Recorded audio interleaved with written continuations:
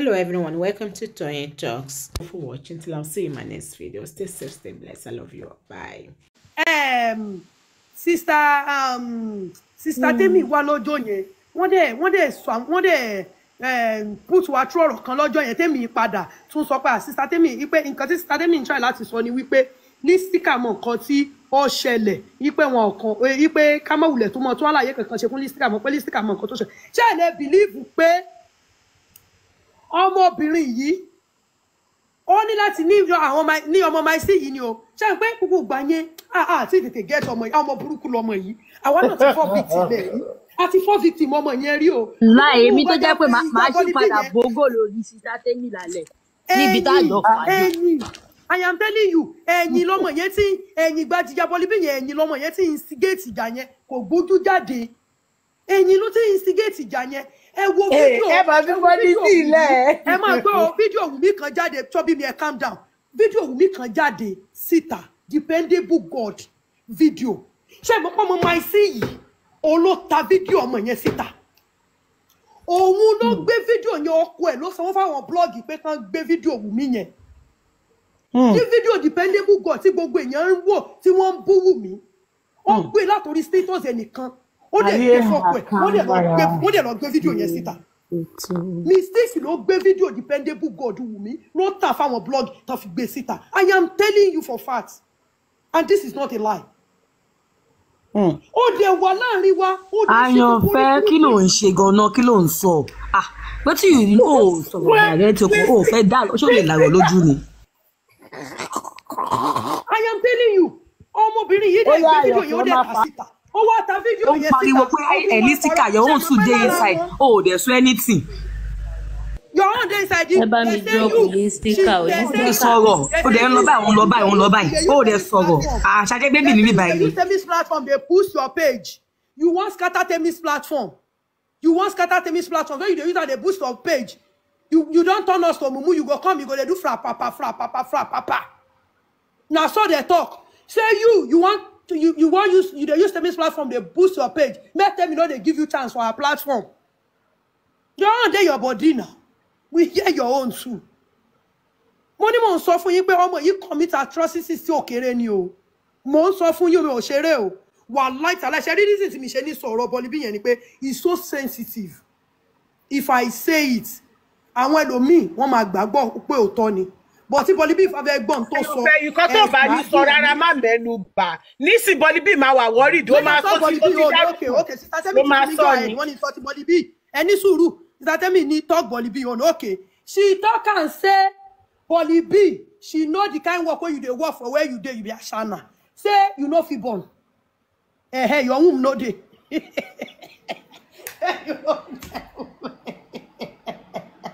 You no get womb again.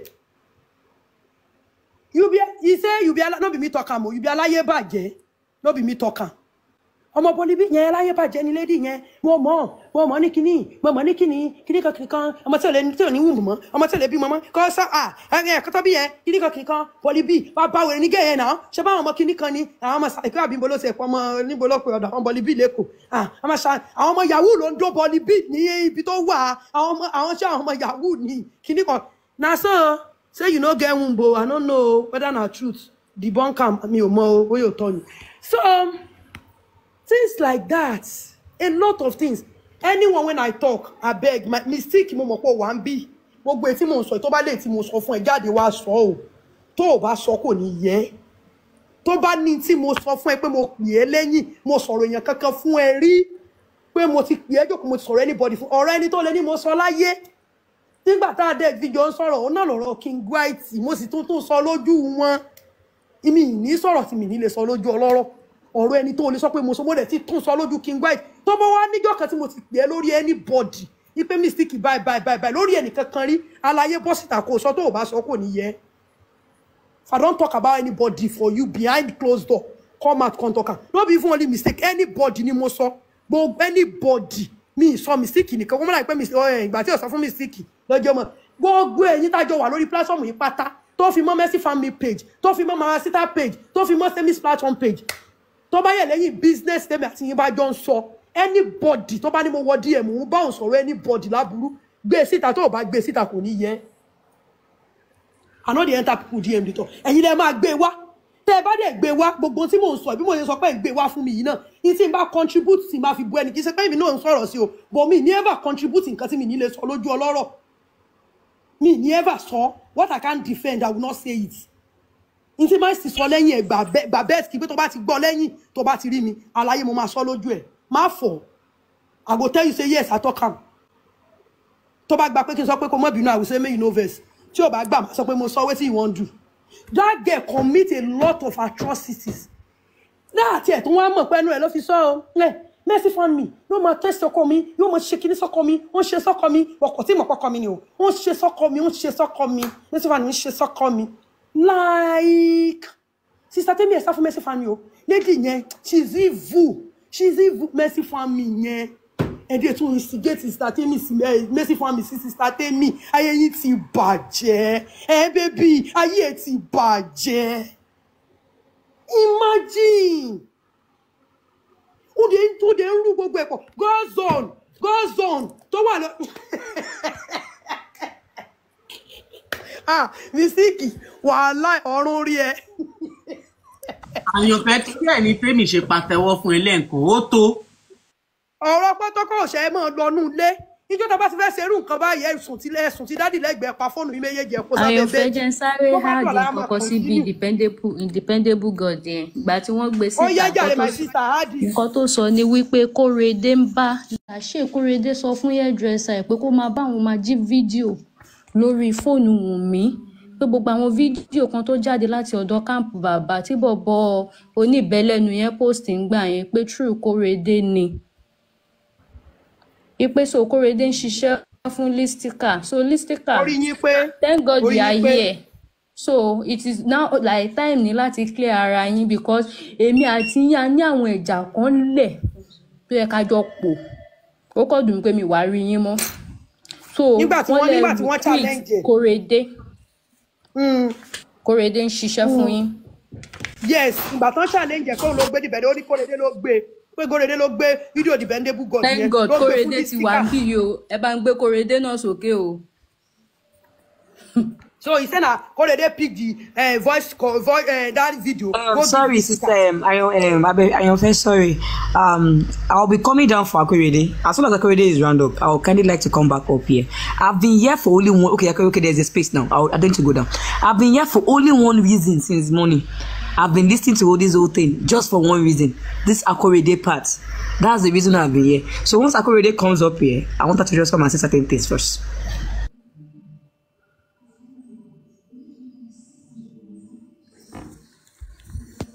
Mistake tí wọn náà bá ní nǹkan tó ẹ pé yàtọ̀ sí kọta tí ń sọ you too you can come up. Tonight is Faja night. Let's fire everything jaka parí ẹ̀ kó ní kálukú máa lọ ń lọ ẹ̀. Kórèdé, send your request. Lẹ́yìn gbogbo ètà ti sọ yìí, ẹ̀yin tẹ́ bá tún wá ya wèrè tọ́pọlọ yín lọ, tẹ́ bá tún jẹ́ kí Místíkì wọnú yín wá, ajé alájẹ ń gbọ́ èpè lókùtà mọ̀ gbéra wá sẹ́. No. Àyànfẹ́ wọ́n lè gbà kó wà àárín wọn wá àwọn lọ wish láti jẹ́ kó wá dà àárín wọn rú. I'm not interested in that. But nínú gbogbo kọta ti sọ tó bá feel pé bóyá o ní one or two things láti sọ. Kórèdé sókè o ti send the request to Ejo. Please o. Okay, she's outside. Ó dẹ̀ dàbí pé ó wà private. I'm not going to say anything until when Kórèdé comes around. Ẹni sùúrù ó dàbí pé Sister Temi ò wọ́n ní Sister Temi wà níta. Àwọn moderator mi rò pé any moderator lè ó dà pé Kórèdé wọ́n wà ní private. So tó Sister Temi nìkan ló lè gbé wọn wọlé. Àwọn moderator lè rí wọn gbé wọlé. Àfi tán bá lè yọ kúrò ní private kan fi sáré gbé wọn wọlé. Torí ó dùn mí gbà yẹn pé Kórèdé ṣe máa ṣe bẹ́ẹ̀ pẹ̀lú gbogbo wa ṣe máa ṣe lọ́dọ̀ Zanzi. Ta máa ṣeré ta máa lèmi náà dọ́dọ̀ Zanzi mọ̀. Nígbà tó ti yé ló ti jẹ́ tó ti kú gbogbo wa tó ti forí sírísì pa wa. Èmi kọ̀ rò pé alẹ́lẹ́yìí sọ fún mi pé káwọn tó wí àìfẹ́ wọ́n rò pé ṣí èrè ni. Like a man believe pé ìyàwó wọ́n to be sincere no. Sorry, Ayonfe, sorry. I want to clear one thing before Kórèdé are part of this whole dependable god of a thing. this thing mo ti ń gbọ́ kò ń ṣe ni mo ti ń gbọ́. Yeah, And the so very day tí mo gbọ́, I could remember I heard it from please, good afternoon. Good afternoon, everyone. Ẹ jẹ́ ẹ má bínú tẹ́ bá lè gbọ́ mi dáadáa, mo wà níbi iṣẹ́ mo sáré bọ́ta ni. So, Mystic sọ pé èmi ni mo gbé fídíò Dependable God or stuff like that because I don't really understand what's going on. Yes, he said it. Èmi o, Akorede o, mo ní number Mystic but I never saved her WhatsApp number. And the only reason I had her number was because most times, because I'll just come here to comment section, like I won't say anything. And I have a lot of information. So I started talking to Listica because she was for WUNMI and I was for WUNMI too. I'm not a blogger, but I know she was always on her side. So that was how I started talking to Listica. So mi ò kí ń sọ̀rọ̀ torí pé mo rí pàgbàlagbà ní everybody tó wà lórí platform yìí. But tí Mystic kò bá fẹ́ ṣe orí burúkú torí mi ò disrespect wọn rí o. Mystic jù mí lọ, so mi ò disrespect wọn rí, mo lè jẹ́ kéèyàn kan wá máa pa irọ́ mọ́ mi. She was part of the reason why I stopped coming to the platform, and ó ní alẹ́ ọjọ́ kan bẹ́ẹ̀ ó dà pé òòṣà náà ló wà níbí báyìí. So Mystic wọ́n báyàn kan sọ̀rọ̀ lórí fóònù, Akorede ṣe kinní kan, ó wọnú DM mi, mo save mo ti delete number ẹ̀ kinní kan, and I was like kí ló ń ṣẹlẹ̀, and I entered her DM that night. Mo lè gbé screenshot yẹn jáde, mo send the Listica kan bá mi post because I can't open my camera. Mo dẹ̀ wọ inú DM wọn ní alọ́jọ́ mi dẹ̀ ní mo gbọ́ gbogbo nǹkan tẹ́ ń sọ ò bọ̀ ọ̀rọ̀ yìí ò báyìí kò ń ṣe bẹ́ẹ̀ ló ṣe rí o, èmi ò ṣiṣẹ́ fún Listica o. And hairdresser WUNMI tí wọ́n sọ pé èmi ń pé kó bá mi send the video àbí nǹkan kan bẹ́ẹ̀. Kicks, I know Kicks very well, and she has never sent me a video of WUNMI, and I have never told her to help me send WUNMI video. The first time I started talking to Kicks was when I took a screenshot of Temi platform and I sent it to Kicks and I said, oh, there's this platform on TikTok that is always praying for WUNMI and we are for WUNMI. Let her know, because me, I'm always on Instagram. And I sent it to Kicks. That was how me and Kicks started talking. And she has never sent me a video. And Listica is here. Listica cannot say I've ever sent her a video of WUNMI or Liam to post it on her Instagram page or something never like that. ever. So that's it. So gbogbo ìtàn sọ yẹn irọ́ ló ń pa o, kò sí nǹkan kan tó jọ bẹ́ẹ̀. So ọtẹ́mi kan fẹ́ wá clear nìyẹn. And I'm not working for Listica, kò ṣe pé àjọ wá sórí platform. I met her on the platform. I have certain informations and I disseminate my informations to her just to help us put it outside for WUNMI, just to save her and stuff like that. And that was how I had this Mystic's number. So mi ò ṣe nǹkan kan tó jọ bẹ́ẹ̀ téèyàn kan wá ń parọ́ mọ́ mi ẹjọ́ o. So sister Àyànfẹ́ ẹ ṣe tẹ́tí ẹ sọ̀rọ̀ yìí àbí duty by Chocho. So bí gbogbo ọ̀rọ̀ yẹn ṣe rí nìyẹn. Thank you.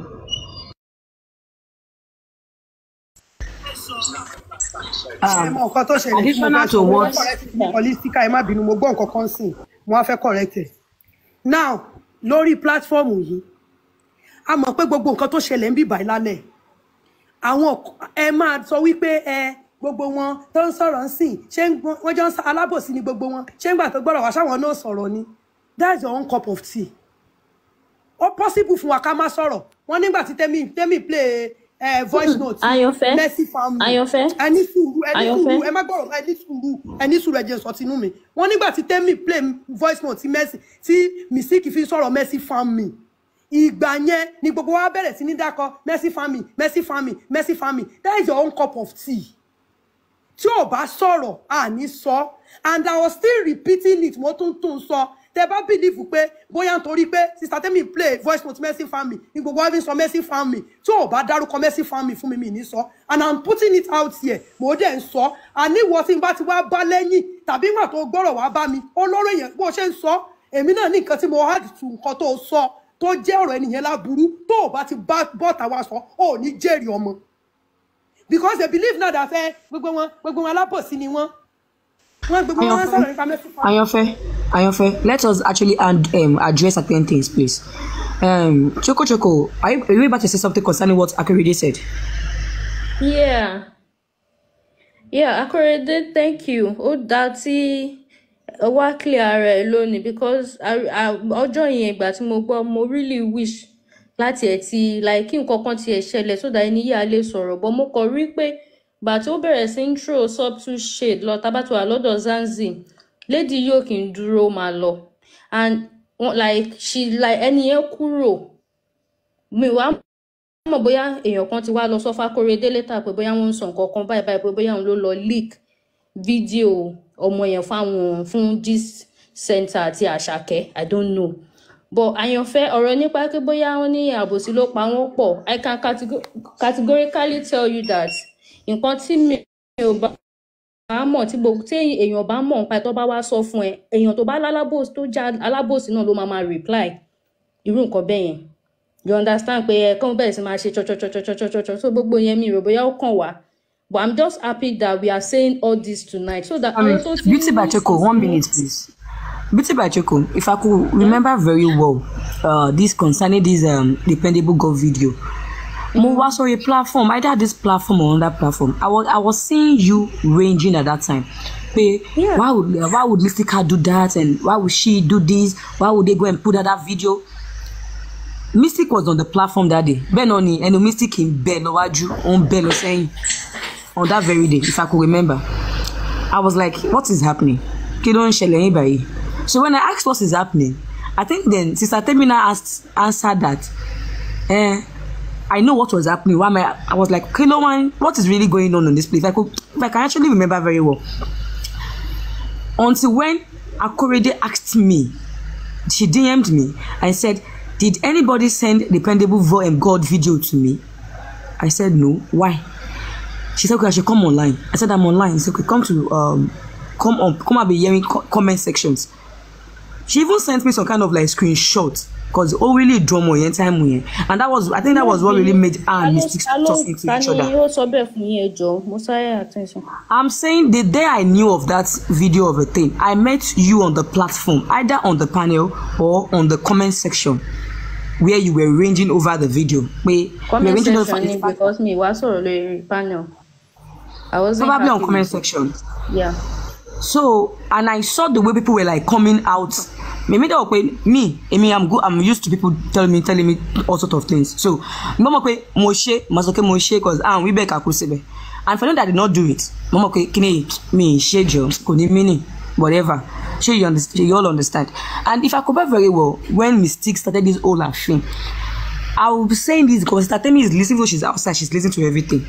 I called Sister Temi and I told her, I said, see, on your platform, notice on certain things can come to a platform with you. We all cannot tell you how to dictate, we can't dictate to you how to run your platform. But you need to like stand the ground on your platform. You cannot be pleasing everybody.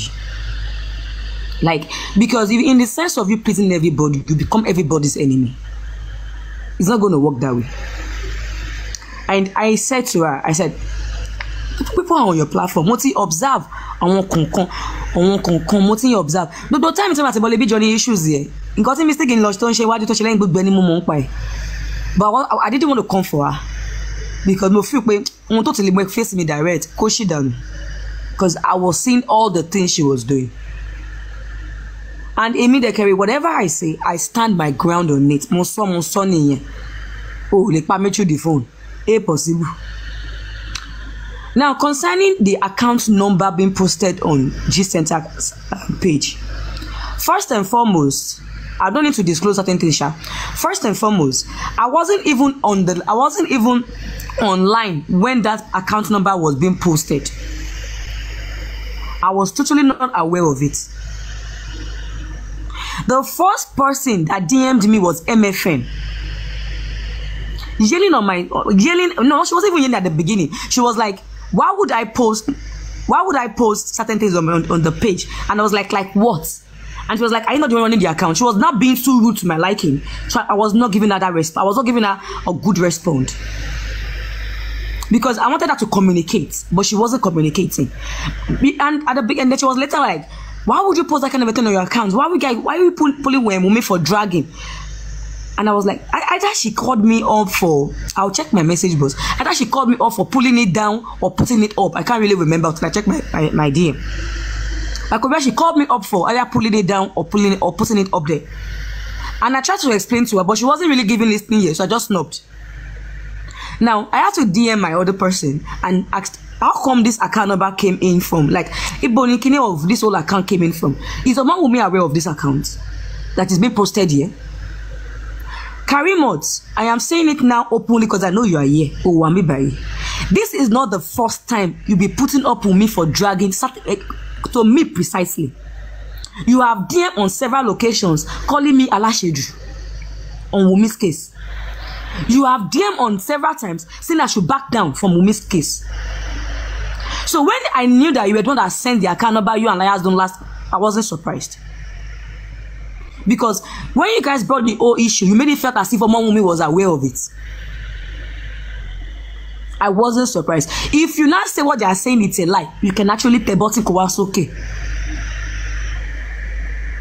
They're Botin Kowasoke right now. And I will bring out all your messages out of when you said Alasheju Nimi. You know, at a time, my colleague didn't want to even do this old justice for Mohbad again because she loved Mohbad with all her might and her height.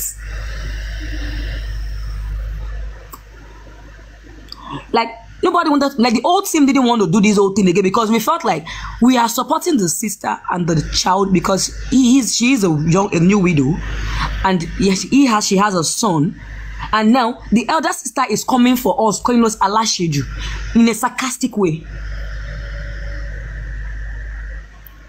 So even my guys were like, let us back down from this whole thing, babe. I now became the only person standing up for her in the midst of the team. Now, I am not the real owner of G Center. I work.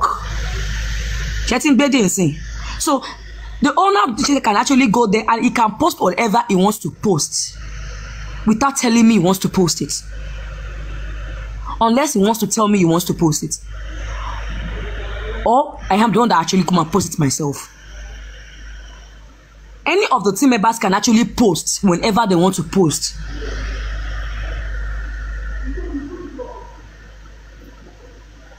Anybody can go there to post whatever they want to post. But inside the same team, once one person posts and we feel like to post to you makes sense, we all come for you, like put it down.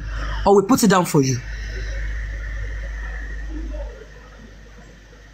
That was the more reason at a time we had to just back down. Because when now I can remember many times we will post on the social media in the favor of Wunmi. Because we cannot watch this young lady being depressed and being pushed into committing suicide, God forbid for her. And I have seen many of those social media platforms, accounts on this same platform. They will come on under the comment section and start giving us ad. No, that wasn't what we said on live. Oh. You are being wrong over there. Oh. I don't understand. Did I come to life because of you? Did I come up here to come and do whatever I want to because of you? And for Mystic, I don't know how true it is because the person that actually told me said that is one of your accounts you've been using. On several locations, one of mama post to Ibrukoshi. DM. I don't understand where this whole thing is coming up from.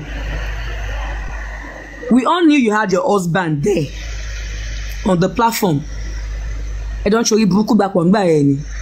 We all know of everything. But we just choose to come out when.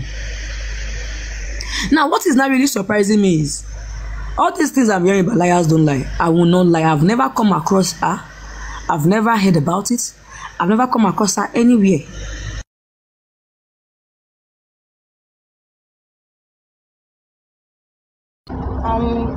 Ẹjọ́ ṣé mo lè sáré sọ nǹkan kan tí mo ti fẹ́ pa padà lọ́sìn. Ẹjọ́ ṣé ń gbọ́ mi.